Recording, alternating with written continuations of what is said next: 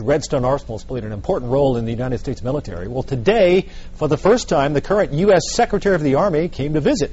WFF 48's Eric Solomon joins us live from Redstone Arsenal. Eric, Secretary Pete Geren talked about the BRAC move, what's good and what needs to improve. He did, Mark. He complimented the Arsenal as well as Huntsville, talking about the good things that will help attract future military members and their families.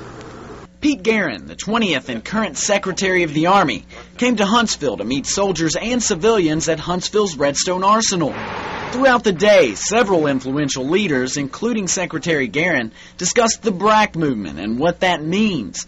Geren stressed growth. He says those coming to work will be highly skilled. This will put considerable additional demand on the excellent school system you have here. A greater demand from schools as well as city leaders. Geren says he expects higher than average participation in the move, and the community recognizes that there will have to be additional adjustments in infrastructure, transportation, and education. With BRAC moves, there's always the friction that comes with the transition. Those moving will have to get used to a different part of the country, but a part of the country Geren compliments, especially when it comes to hospitality. The people of North Alabama do embrace the soldiers and families up here as neighbors, and it's deeply appreciated by our soldiers.